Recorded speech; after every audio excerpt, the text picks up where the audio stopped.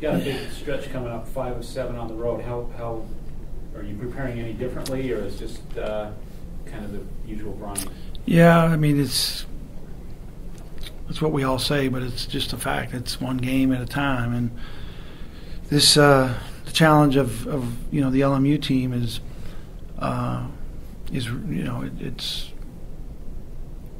it creates a real urgency to be able to play our next half against them better than the last half we played against them. The second half of the game a couple weeks ago here, they outscored us, they out-rebounded us, they out-hustled us, and that's a real concern for us, and hopefully we can deal with their pressure. They trapped in the backcourt, pressured. They had 2 or 3 little schemes in the front court to kind of take our entries away. So, hopefully our guys will be ready for a really athletic, competitive team that's kind of struggling to win. And those are desperate teams, and desperate teams cause real problems any time of year, but especially this time of year. The play of Yoli and Elijah has been brought up a lot, just playing at such a high level.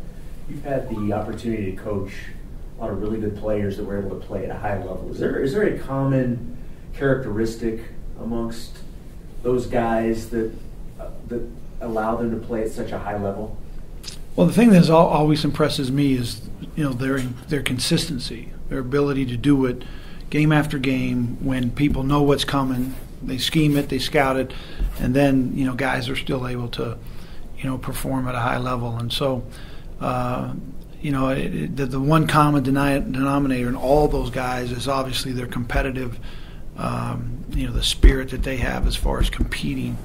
But I do think there's a pace to each guy to where they can, they as much as whatever the other team's trying to do to them, they play game after game within themselves with their pace, and they don't really get sped up. They don't get in a hurry, and I think for especially offensively, that's a great way to play. I think both of them continue to get better defensively. Yo has become a great defensive rebounder and a shot blocker, and Elijah guards their best perimeter player with physical size and strength, and so and he's a really good rebounder too. So, but I would say the common denominator would be that their competitiveness and their ability to play at their pace game after game. What are some things you stress with your team when you're going on the road that they need to take care of in those settings? Well, I think the first thing is you have to trust what we do to be good. Okay, because you can't go out there and think that you're going to just reinvent the wheel each game and figure out a different way to win. It's when you do, and we've obviously proven over the course of the year that when we do what we do and we're good at it, that we have good results. And so the first thing is to trust it, and the second thing is to execute it and actually do it. So I think that I never really have changed the approach or told our guys we need to do this and not this, and as far as comparing road and home games together, but competing on the road together as a group with this team has been pretty good. Guys have been together, and we've executed pretty well, and we've got a heck of a challenge ahead of us with the schedule. Is Dalton giving you what you kind of expected in the couple games? I think that his energy and his physical presence is good. I think his ability to actually make plays when they're there. He's missing some stuff, but has nothing to do with his heart or his mind. I think it just has to do with the feel of the game. That he hasn't played for a long time, and he just needs more minutes, more reps. But he's helping our team. We're really glad to have him back. There was a couple plays where he actually was on Landau at St. Mary. I mean, obviously, That wasn't by design, I don't think. But Yeah, well, it kinda shows- what they do, they're pretty good at what they do, and so you try to stop one thing and then you give up a few other things, and sometimes that's personnel issues, and they're so good with the ball late in the clock that they always find it. And but I thought that Dalt, did a pretty good job of fronting them, getting around in front of them, and actually changed 2 or 3 of their schemes. The way we fronted them, he didn't want Jock to be fighting anymore down there, or maybe pick up a foul or whatever. So, he brought him to the high post and changed some things. And I think a lot of that was just the energy that Dalt was playing with to try to front him. There's a report coming out of Gonzaga that the administration is encouraging their students not to dress up as missionaries and mock the church, whatever. I was wondering, I know you served a mission, a lot of your players served missions. Has that ever bothered you? Do you ever notice that kind of stuff? What's your perspective on that? Students they're great. That's one of the funnest things about the game, college basketball, is students at the games. And, the only really thing I have to say about that is, I served a mission years ago, and I never wore a bike helmet, so maybe keep the bike helmets up at home, that's fine. Dave, obviously Gonzaga has a Utah kid, Jesse Wade. Did you recruit him at all? Yeah, we saw Jesse a lot. Jesse played with Zach on AAU teams, and it was a numbers thing. When you think of the people we had committed at the time when Jesse was coming through here, we had Nick and Frank, and we had a lot of little point guards and TJ. So that's kind of how it went. Did he committed pretty early? Did that maybe catch you off guard a little bit too? No, we were pretty well informed the whole time. Yeah. Mm-hmm. Anything else? It's a big weekend for Coaches versus Cancer, and you've obviously been involved with it for a year. Did you bid on my shoes? Maybe. Okay, that's good. I hope you get them. I lost a bit though. So oh, okay. I didn't have as much money. So.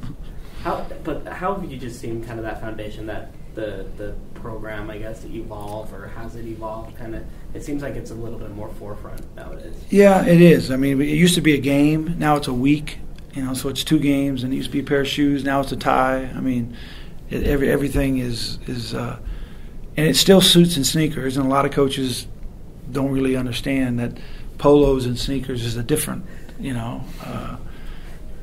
event. It's usually during the tournaments early in the season. But for me, I got involved 30 years ago when I was at Dixie, when I was coaching there, and someone from the American Cancer Society called me and asked me if we'd do a little 3-point shot, try to get donations for every 3-pointer that we made. And so we did it. Had a sign outside in our hallway when we entered, and for 3 or 4 years that was my way of kind of participating in the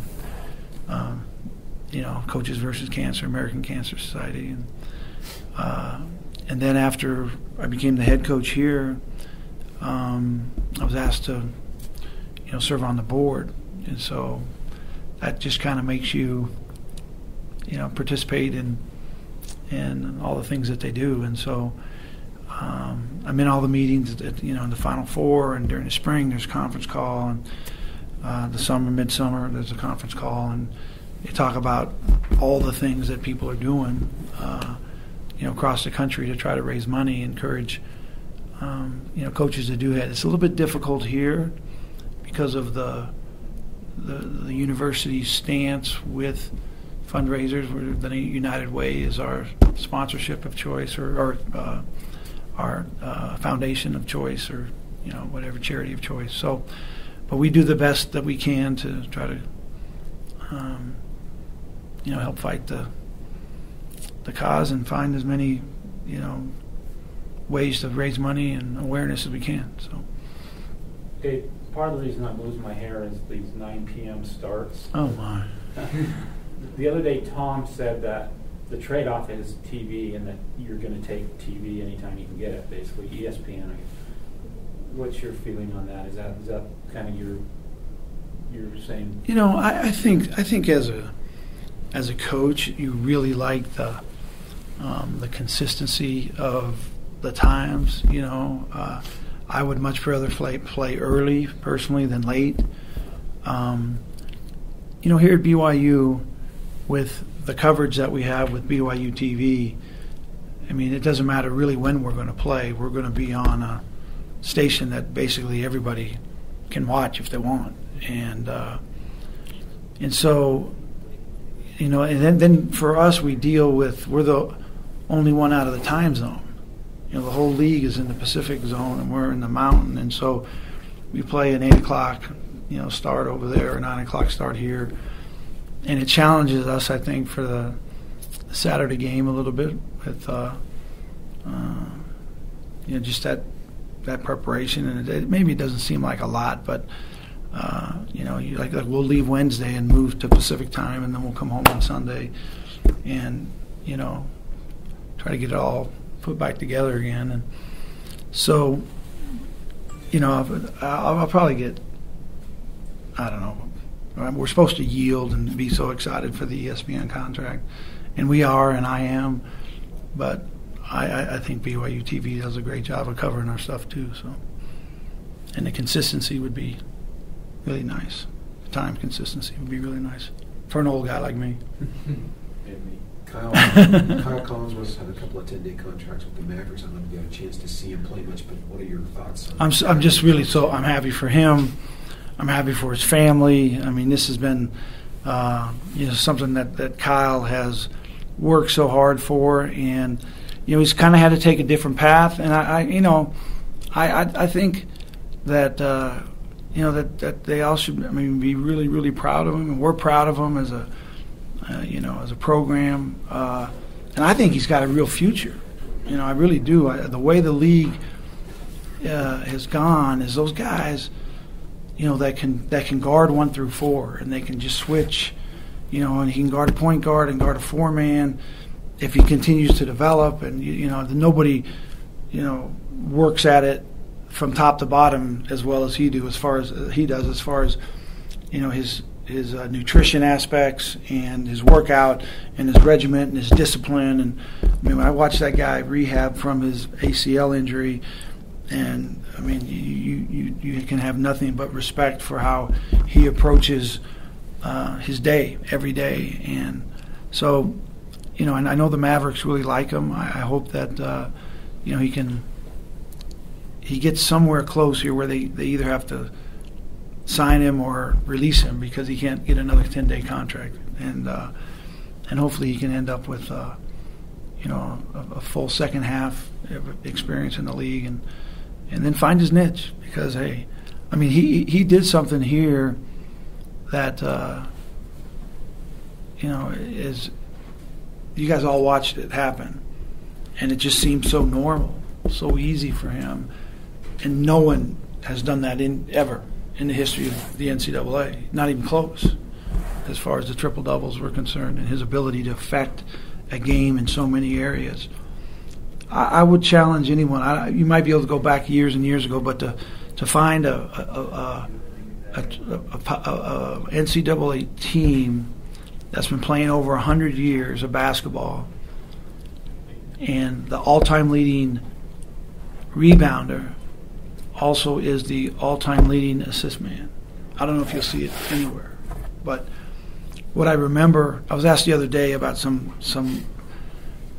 of my memories of the West Coast Conference tournament in Vegas, and one of my real memories is watching Kyle get a triple-double in a game there, and the last piece of the triple-double was a point. And I'll bet you there's not very many triple-doubles that go that way either, where you've got the assists and the rebounds before you've got the 10 points. So I really am. I'm impressed by him every day. He was here this summer in the facility in the annex every day, sometimes twice a day, sometimes having in by himself, in with somebody rebounding from him, in with a trainer from somewhere teaching him, other things, new things. So he's earned it, and I hope it works out for him. Long answer, short question.